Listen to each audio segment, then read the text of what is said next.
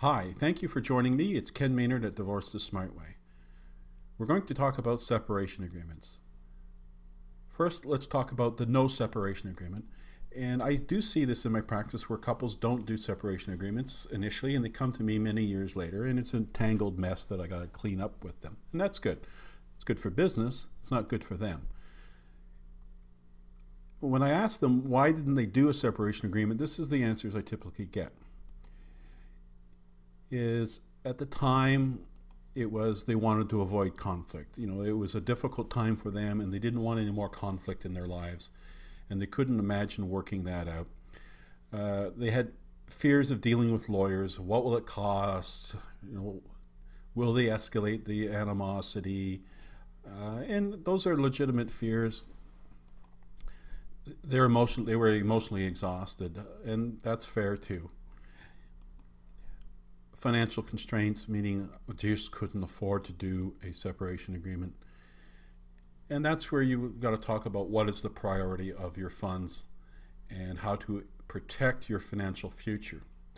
Because that's what really a separation agreement does. It protects each of yours financial futures. Or they're hoping for a reconciliation. One of them or both of them are kind of secretly hiding out saying, I think that they'll come back, or just give it some time.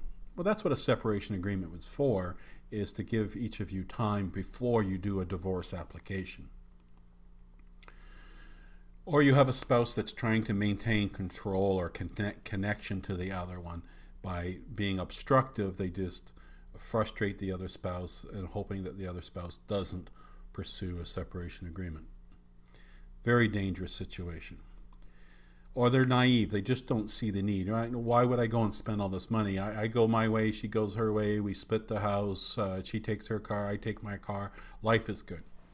That's kind of a naive way of looking at it. I had a couple a few years back that came to me. They separated 15 years ago. He was an investment dealer. She was a school teacher. Fast forward 15 years with no separation agreement.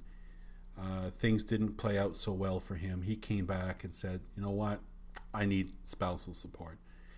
And it was devastating for her because she was just at the time of retirement. She had set up her retirement. She had rented a nice condo, set up her life, and now there's a financial interruption going to happen here where she is legally obligated to pay him spousal support. And I helped them work that through, but it certainly pulled on my heartstrings. I could see her points in all of this, and I could see his. But if they had cleaned it up earlier by having a separation agreement, then she would know for sure what her financial future looked like with some degree of certainty. And he would know with some degree of certainty that pursuing spousal support is not an option, and he would have to pursue other ways of supporting himself. So the potential problems in the future for those people who don't have separation agreements in place is your spouse gets frustrated. Remember, there's two parties to this. There's you and your spouse. And if you are the party that's saying, I don't think we need one, the other one may say, yeah, I think we do need one. And they may get to a place in time where they say, that's it, I'm going to see a lawyer. And next thing you know, you're in court, you're in a adversarial, entangled process that's going to tie you up for a while and cost both of you a lot of money. Doing a separation agreement with Divorce the Smartway, we look at how to create a soft landing for each of you. Future spousal support claims. So this is where you both may be gainfully employed right now and have good health, but life has a way of throwing curveballs at us. And next thing you know, one of you becomes laid off or ill and cannot support yourself.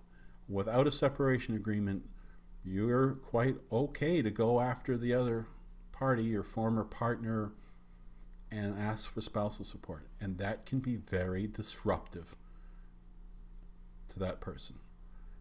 If you're getting a spousal support claim on you after you've went out and reestablished your life, you may have bought a house, you may be carrying a mortgage, you may have a new partner. You may even have children in the second marriage, and this comes along.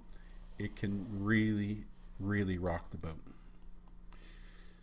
Entangled finances. This is an example of this. I had a lady that separated from her spouse a number of years, and she came to me and very upset. She says, I've saved my money, I've earned some more money, I've got additional money, and now I'm ready to go buy a house, and I can't, because on my credit bureau I'm still connected to my spouse, who's had a line of credit and some credit cards and a motorcycle loan that is holding me back from getting approval for a mortgage.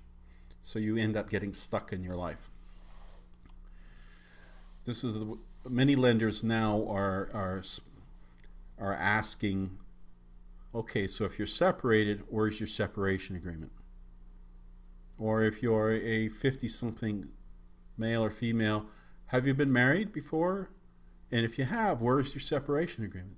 They want to know. And the reason why they want to know, because in there would delineate what your financial obligations are. It could be you paying child support, spousal support, or receiving or paying equalization payments. They need to know. And without the separation agreement, they don't know, they can't give approvals. This is also spouse's debt impacting your credit score, and I just talked about that, but that's a very serious thing that you need to get cleared up. Exposures to spouse's current or future debts, and again I just talked about that, but this is where you may be all debt-free, each of you now, and it's not apparent that you're connected credit-wise, because our banks are very, very crafty at getting plural signatures on documents that you may not ever remember signing, or you actually maybe never did sign, but in the fine print it was plural and several liability. Your estate is at risk because you're still married without a separation agreement, and people don't know if you don't have a separation agreement, and along comes on your death, along comes your former spouse and says, you know what, I want a piece of that. I'm the wife, I'm the husband. Very real possibility. And changing your RSP, pension, and life insurance beneficiary is not enough. It's not going to protect those assets from claims from a former spouse. So these verbal agreements that you have when you separate without a written agreement, well, we all know that verbal agreements are hard to prove. So it's always open to a court action because you've got nothing to stand on. You got nothing to point to that said, hey, we had an agreement on this. There's no peace of mind. People separate without these agreements, and I'm thinking, how do you go out and buy a car or buy a new house or start a new life with a new partner without cleaning up the old one? It's high risk.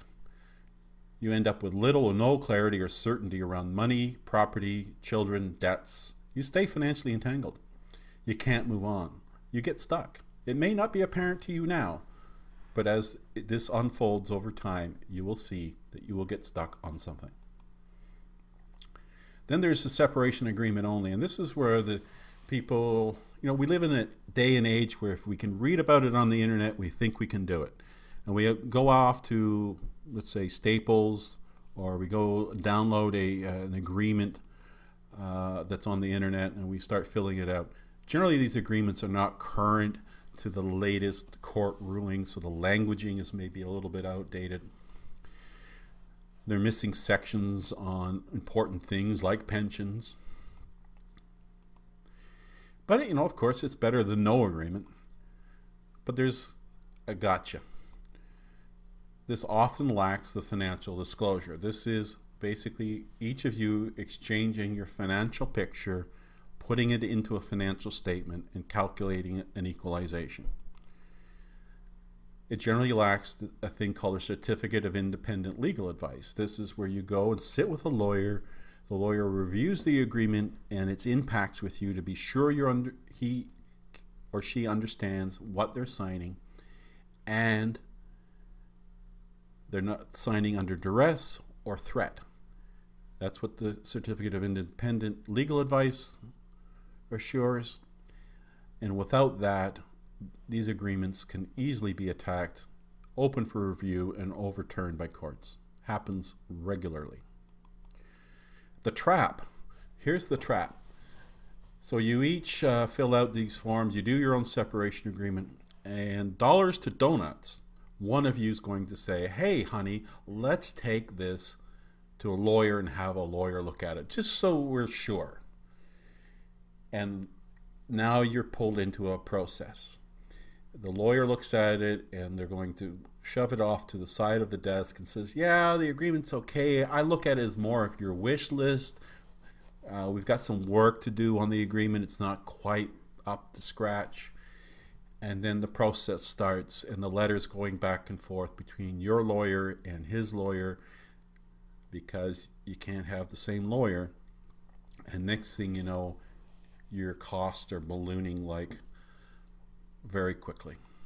Because lawyers negotiate by correspondence. They write letters, and when they write letters, it costs you money. This is where any responsible practitioner needs to get you to. You need to have a separation agreement. For those that have children, there will be a parenting agreement on the side, a sworn financial statement, this is the financial disclosure, and a certificate of independent legal advice. If you get these components, these three components in place, what you have is a durable and binding agreement. Durability means that it's long-lasting. Binding means that it's legally binding. It's a true contract. For it to be a true contract, of course, it's got financial disclosure. It shows an informed consent, meaning, yeah, I knew what I was signing. And you've got that independent legal advice. Much better. Written agreements are durable, legally binding. There are low risk to future court actions. You've got clarity and certainty around your money, around your children and co-parenting arrangements and your debts. You are no longer financially entangled. You can move on in life. You have peace of mind. And your divorce is likely to be granted. If you're pursuing a divorce at the end of all of this process, then you got to demonstrate on the divorce application that you have settled your financial affairs. And to do that is a separation agreement. Thank you for joining me. I hope this has shed some light on what a separation agreement will do for you. And hope to hear from you soon.